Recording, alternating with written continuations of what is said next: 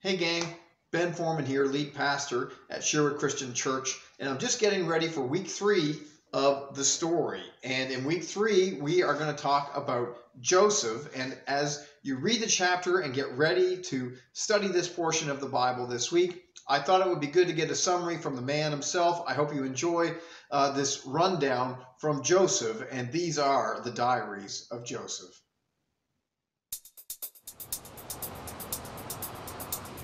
These are the diaries of Joseph.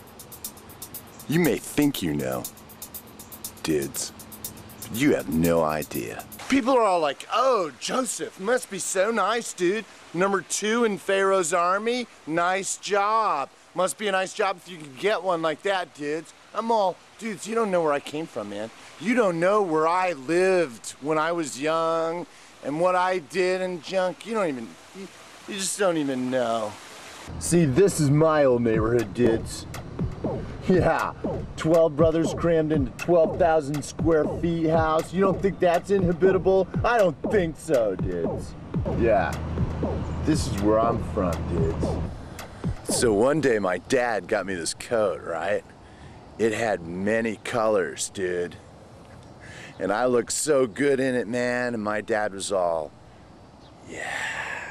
And I was all, yeah, it was awesome. So I went out and showed my brothers, you know, because I was all looking good, and they were all, huh? And I was all, huh? And they were all, and I was all, and they were all, and I was all, they're all threw me into a pit. They're like, should we kill him or should we sell him into slavery? And I'm all like, dude, I held that grudge for a while. I'm not kidding you. So then I'm getting along pretty good with Potiphar, you know, because I'm all looking good, you know, and I'm all like accounting and junk, which he really needs. And so we're getting along good, and he's all like, hey, Joseph, why don't you be first in command in junk? And I'm all like, first in command, dudes. And then all of a sudden his wife's all like, hey, Joseph. And I'm all, and she's all, and I'm all, and she's all, and I'm all, she's all, and I'm all out of the house, and she's all, oh, husband, Joseph raped me, all right? So I'm all in jail now, dudes.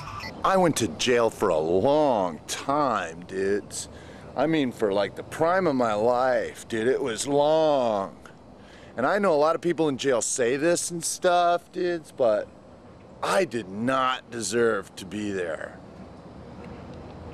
There was this one dude that was really bothered by this dream he was having, right? So then the Lord gave me the interpretation of the dream, so I knew exactly what it was, so I told him. I said, dude, here's the deal with your dream. He was so grateful. He was like, dude, I am getting out of prison, man. Is there anything I could do for you, man? And I was all like, yeah, just one thing, man. Like, I'm in jail. So if there's anything you could say to somebody or something like that to get me out of jail because I'm in jail, that would be awesome, dude. Well, he forgets for a few more years, and then, you know, finally Pharaoh has the same problem, and so they brought me in, and that's basically how I became Pharaoh's, you know, second in command kind of deal. So there you go. These are the diaries of Joseph.